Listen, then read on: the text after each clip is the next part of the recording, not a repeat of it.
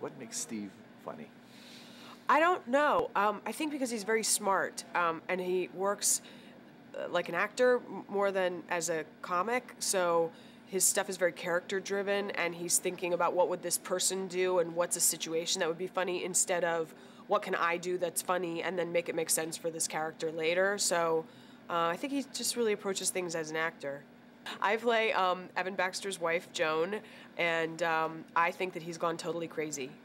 We've just moved to a new place. Evan has been elected to Congress. It's caused a lot of change in the family, and then he starts acting really strange. Wakes up with a beard.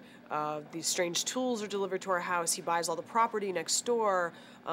He's acting strangely at work, and it's all because he's been given this task by someone who says they're God, but I don't know that, and I think that he's just gone really off the deep end, and eventually I worry for the kids, and I'm not sure what to do.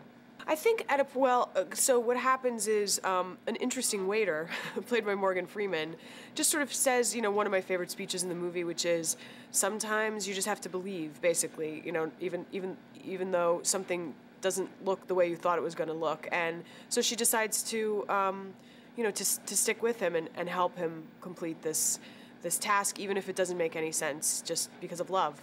So I can't tell you how much of it was real. No, and that was really helpful in the movie too, because we went from an empty field to all this lumber being delivered to the sort of bones of the boat going up. I mean, they built this amazing thing, and so much of it is us really on it. We're not on a stage, and it was drawn in later. So that really helped, the sense of, I mean, it's huge. It's just this huge thing, and that helped the scale of the movie and the scale of the story. And then some of the water and some of that stuff, happened later. But we were sprayed down with hoses, every day for weeks.